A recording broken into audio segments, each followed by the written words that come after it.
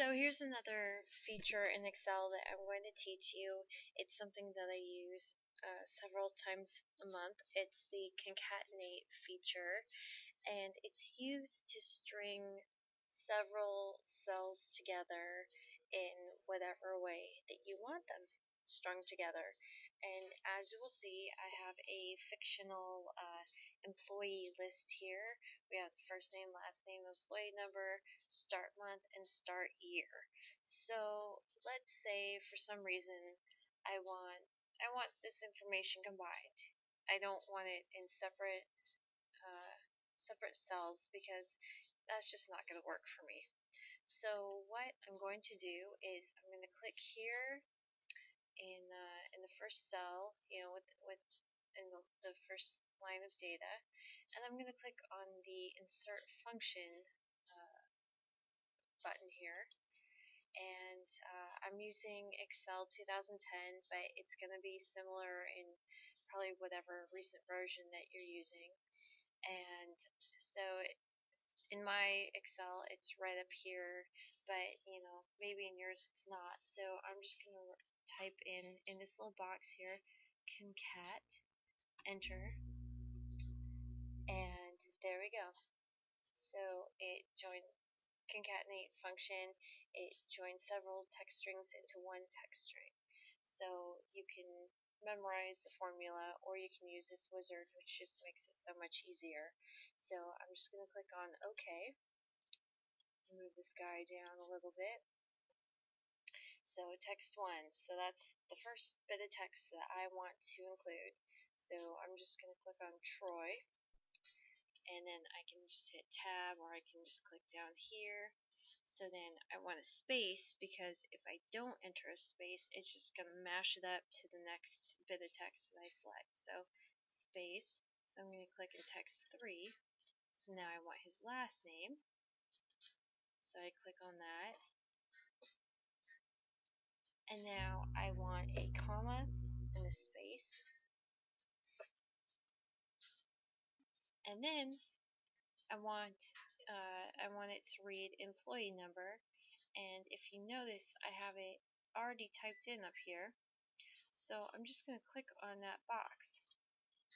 But now we're going to just copy this data down. So unless I tell this data that I only want this cell, it's going to just go down to the next cell and on and so on.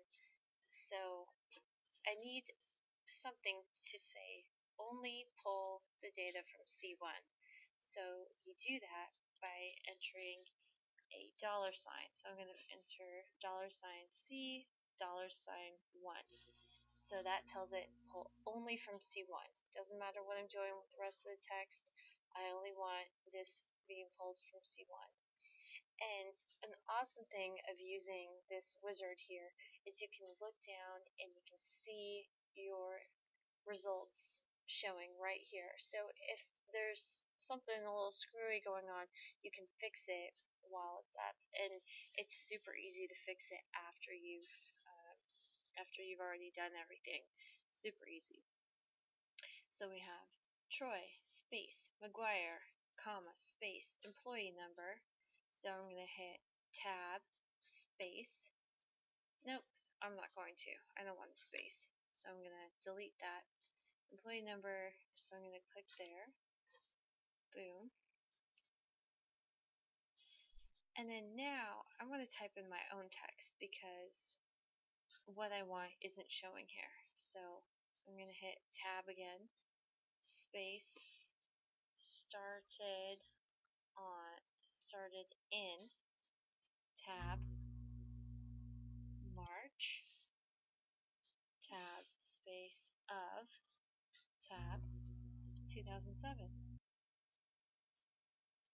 So it looks like I have my formula pretty well written out. So I'm just going to click on OK. Oh, nope, we can look down here, formula result. You can see I'm missing a space right here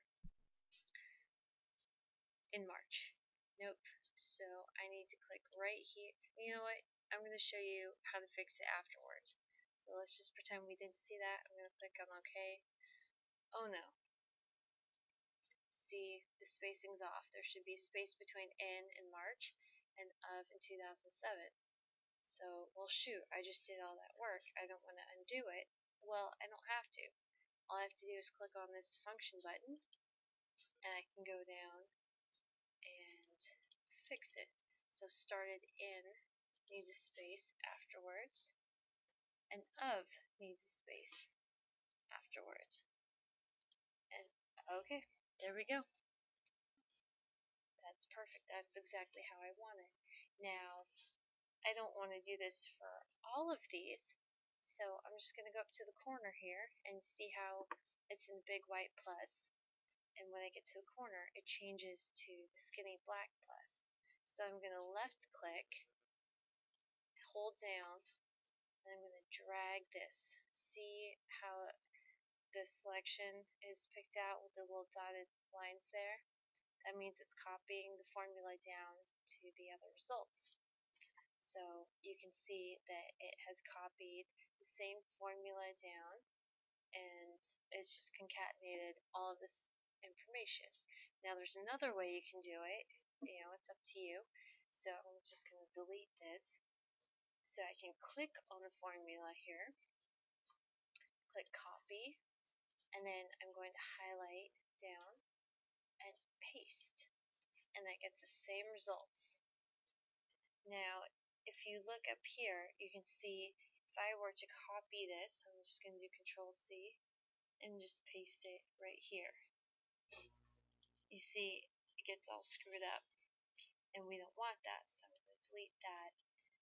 So what we can do to change this from a formula to data is highlight the column, copy, and then see this little arrow under paste, paste values. And you can see it has the data pasted instead of the formula. I'm just going to do a quick undo to show you how it changes up here. So we have the result, or we have the formula. So whatever works best for you is what you can do, but it's good to know both ways of doing that, just in case maybe you need to copy this and paste it into an Outlook email or into Microsoft Word or some other program. But it's good to know multiple ways of doing something just to suit whatever your end result requires. So I hope this tutorial was helpful to you, and I look forward to teaching you more in the future. Have a great day.